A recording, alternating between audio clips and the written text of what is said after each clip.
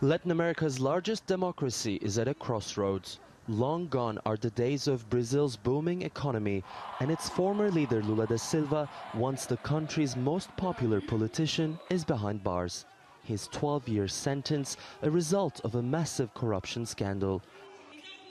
That's brought widespread distrust among the public and provided the wave of frustration, perfect for the rise of Jair Bolsonaro, who's known for his inflammatory statements. These dirty communists will be banished from our homeland, either leave the country or go to jail. With his coarse and violent rhetoric, Bolsonaro is often compared to US President Donald Trump and the Philippine leader Rodrigo Duterte. And he's even drawing in some traditionally left-wing voters.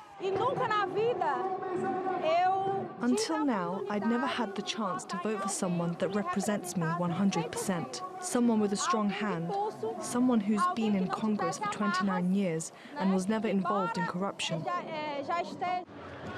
Lula's hand-picked candidate for the Workers' Party, Fernando Haddad, only managed to secure 29% of the votes in the first round. He's now pinning his hopes on the anti-Bolsonaro crowd.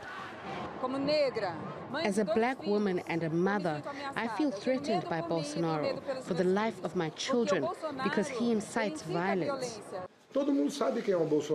Everyone knows who Bolsonaro is. Everyone thinks he's going to be protected by the generals who won't let him do crazy things. That's what's happening in Brazil. We will protect him. We will take care of him so he doesn't misbehave.